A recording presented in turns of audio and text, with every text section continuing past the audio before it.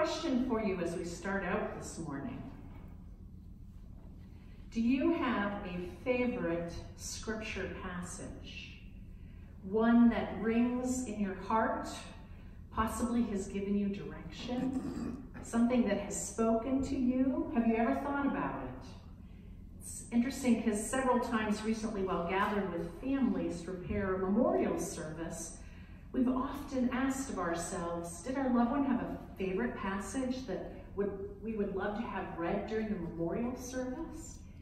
And frequently we haven't shared that information with our family members because maybe we haven't answered that question ourselves. I know there's some that speak so much at times of loss to families. Bet you can guess what they are. The 23rd Psalm and John 14. In my Father's house, there are many rooms. If it were not so, would I have told you that I go to prepare a place for you, that where I am, you may be also. Wonder if you can answer that question at some point this morning. Think about it. What in Scripture has spoken to you? Maybe a confirmation passage, something that's helped you. I know for my dad, it was the 121st Psalm. Something about lifting up his eyes to the hills was always helpful to him. But I noticed, I brought my mother's Bible with me, and it was fun yesterday to take a moment to look through various things that she had marked. And one of them was John 10, I'm the good shepherd, and the good shepherd lays down his life for the sheep. For some reason, that really spoke at some point to my mother, and I appreciate that. For me, it's something that rings around this passage from Luke that was first read. There's a portion in it, it's interesting, that the translation here drops, the King James Version maintains. And boy, when it comes to this passage, I love the King James reading, because this is what is dropped. The Spirit of the Lord is upon me, because he has anointed me to preach the gospel to the poor. This is what gets dropped. He has sent me to heal the brokenhearted.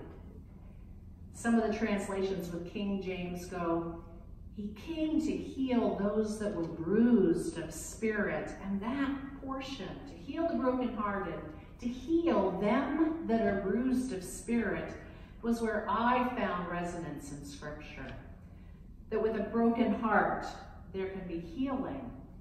That one might not be alone in the midst of brokenness and challenge to their lives. That Christ promises to be there with us. That's the passage that's resonated with me. Well, it's interesting that I think for Jesus, this Luke passage resonated for him. Let's look at this story for a little second. It appears that he's fresh off the desert. We're going to be looking at that passage when we get to L-E-N-T, the word I'm not ready to say yet. Lent, I said it. He's fresh off the desert where you would think he would be tired, thirsty, depleted. But Jesus comes off the desert, fresh and full of the Spirit. He comes resounding into his home territory. And even before he has spoken this passage, his inaugural address of Luke, he's already begun to touch lives, to heal people. And that word has already spread to Nazareth, which was his hometown. So full of the encounter in the desert with the devil, full of God's presence with him, he comes into Nazareth, which we have to understand probably was a community of maybe 200 or 300 people. So I don't even know if they had a synagogue building or whether they gathered together somewhere in the marketplace or out in the countryside. So it's not a huge gathering here where Jesus preaches his inaugural address. The first words that we hear from Jesus by the pen of Luke. He returns, and as was his custom, he came to Nazareth to the synagogue, to those that were gathered there. And he is given to him, what's given to him is a scroll of the book of Isaiah. And he opens Torah, opens this passage, searching for words. If you open your Bibles right now, you'll see he looked there until he found Isaiah 61. His eyes were searching for the text that would speak of his heart, of his mission and purpose. And these are the first words that Jesus reads. Sorry, I'm turning the page here. Coming to bring release to the poor, sight to the blind, freedom to the oppressed, the year of the Lord's favor. In a nutshell, Jesus begins in Luke here with the words that will be his mission and the words that are the gospel, that are speaking of love and peace and restoration, not vengeance. I think some people that day were a little disappointed that Jesus wasn't coming with words of building armies, bringing vengeance, because remember, this period of time Israel was being oppressed, and it was not a happy day, and they were hoping for the anointed one to come and say, let's raise an army, we're going to march into Jerusalem, and we're going to take over. Jesus doesn't do that. He reads these words that I thought brought a different kind of message and healing to a community that needed to hear that in spite of how the social and religious culture was in that day and age, oppressed, a holiness code, that there was hope in being lost and feeling as if they were sinners.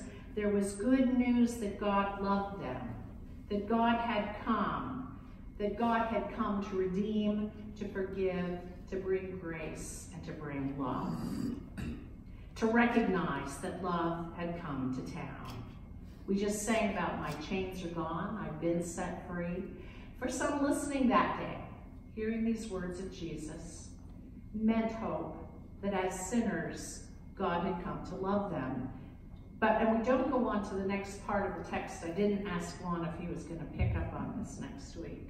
Are you going to? Yes? I'll leave it. All right, I'll leave it. There were those who were not happy with Jesus. We even begin to get a hint of that in what was read. They don't care to hear from Joseph's son this news. We'll wait till next week for the next part of the story. But Jesus here brings first words of love and grace and mercy. It's got a justice ring to it. And it's not brand new news. He's reading Torah, the prophets. Isaiah 61 is bringing news of those who had been taken off to captivity, that you would be brought back, that there would be release, that there would be forgiveness. Again, that love had come to town. One of the folks I was reading this week made a note about how Abraham Lincoln, in his second inaugural address, bound words with this passage. Victory was just coming post-Civil War here. It was almost ending within days. Slavery was being taken seriously and had the possibility of ending. But what he notes is that there was wrong on both sides. And instead of great happiness that we're coming to the end and the resolve and we've won, deep sadness because of the unshakable evil of slavery that had torn a country apart, the toll it had exacted, and a call to stay the course, to resolve things caused by the war and the grief that had come. You can see this address. It's also part of what's engraved there at the Lincoln Memorial. These are some of the words, though. Let us strive on to finish the work we are bound up in.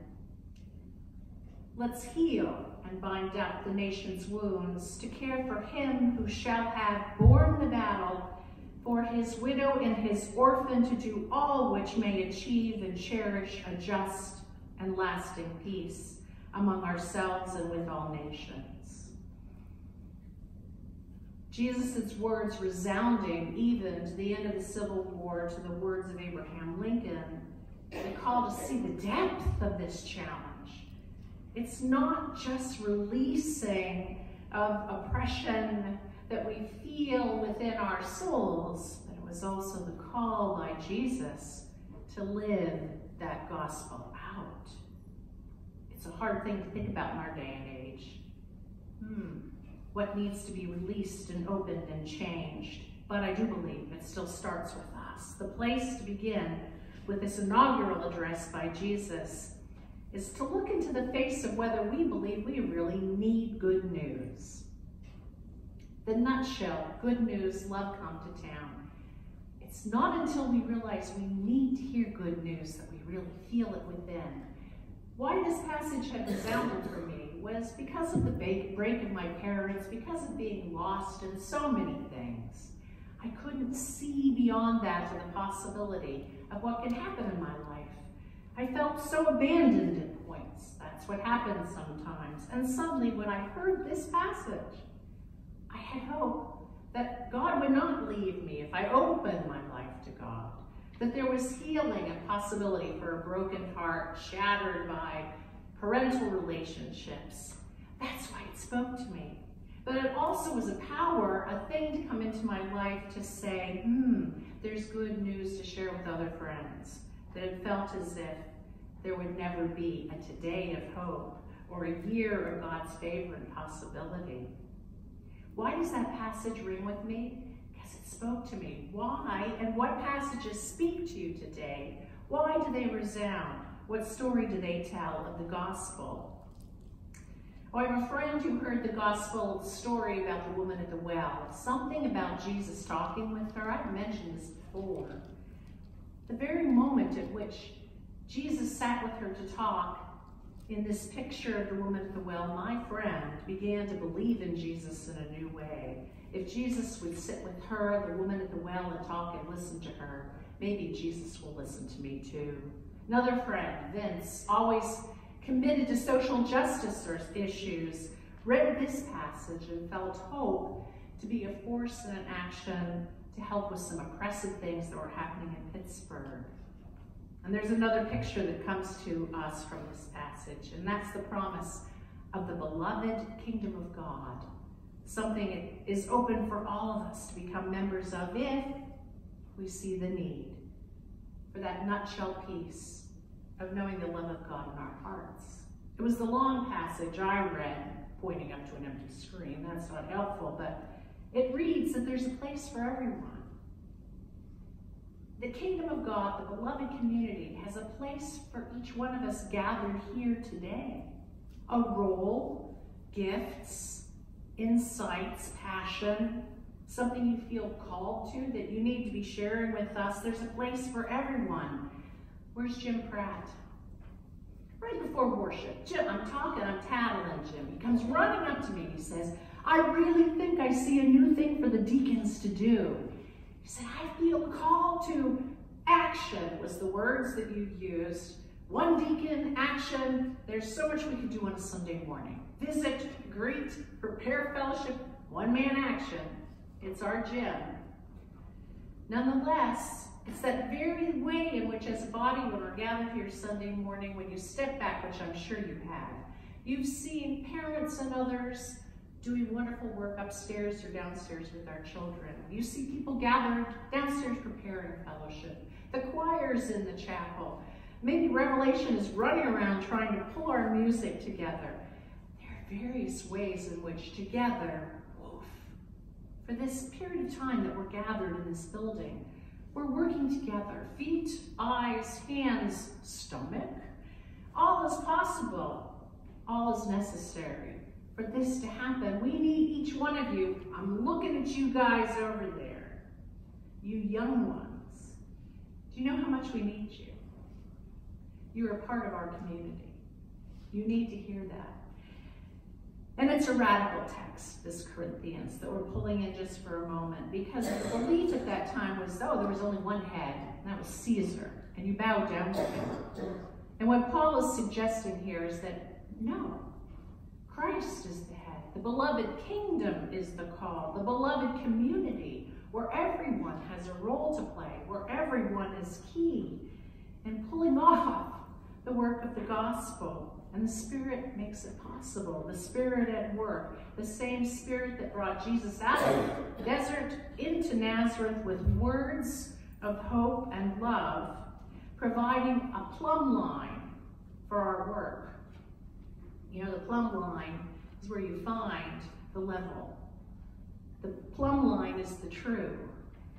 And that's what these words from the beginning of the gospel offer to us. How do our lives measure up in terms of goals and in terms of gifts with these few words, the short inaugural address that is brought to us here in the gospel? Where do you see yourself in Scripture? What Scripture passage speaks to you today? I'm hoping it's one that says to you something about good news and about your call to believe in God. What a good news about the inclusion of everybody within the community of faith. I got a message from the commander of the Coast Guard this week on Facebook. She said, "Can't thank you enough for the meal at Glen Avon. We had taken some gas cards and food cards down to the coasties." She said, "Thank you. Can't thank you enough." We've invited them back up for the next meal that we have in February because hopefully our relationship doesn't end just with a furlough the furlough ending. You could hear me saying temporarily. I have a friend that served in this presbytery who's now living in Arizona, who's had health concerns, but she sent on Facebook yesterday a prayer request which was instantly answered by 150 people or former parishioners throughout the presbytery too. Her husband has a brain tumor. And she was asking for prayer. We'll pray for Renee, pray for her husband later. Isn't it interesting how the body can be seen as a very broad and big and amazing community? We can pull off a meal. It was a lot of work for the Coast Guard to be with us, but we're ready to take on with the Sunspot bus, hopefully them joining us again. And for Renee and her husband, surrounding them with prayers, no matter how distant and far off. That's an opportunity and the call to the community here, the call to being the body of Christ. And so as many of you know, with the Tidying Up person on Netflix, have you been watching that at all? You can be brave and raise your hand. Oh good, there's a big one in the back. What does it mean to tidy up our lives? And I really get this because I think there's something about the clutter that sometimes can drive you nuts and lose focus and you just can't find your way.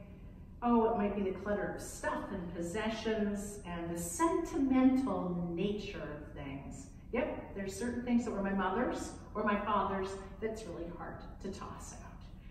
And I need her help. I need to see if she'll come, Keely, and join us. What about what clutters up our souls? What is it about the gospel? What is it about the Spirit? What is it about Scripture? Finding yourself. Find yourself. You were here. This book contains the Word of God. It's something that we need to have dwelling in us. It's something that can resound to the very tips of your toes, I promise you, if you take the time to look and ponder, to think and pray. And within the beloved community, to assist one another, to find out how we can clean our hearts, our souls out, declutter, desentimentalize, once again find ourselves and to hold ourselves in a new way because Scripture offers that picture to us. I know I asked Lon to find it for me, and I'm lost. Yep, anyway, that we are to clothe ourselves, I found it. Clothe yourselves with compassion and kindness and humility and meekness and patience. Bear with one another. If anyone has a complaint against another, forgive each other. And above all else, clothe yourselves with love, which binds everything together in perfect harmony.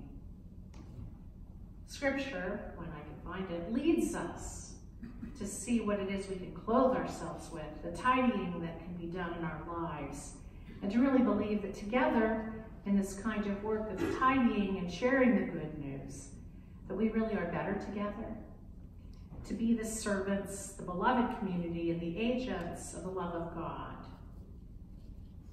Would you take a moment to pray with me?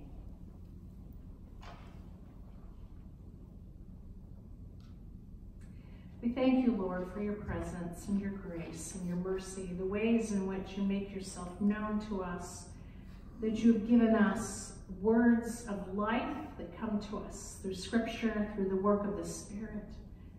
Come, Lord Jesus, we pray.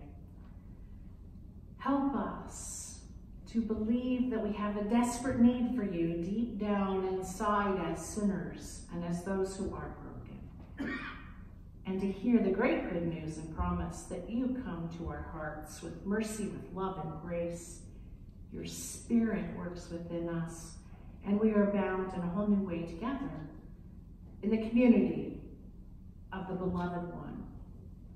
So thank you, Lord. Thank you. Be with us, we pray, in Christ's name. Amen. Would you stand in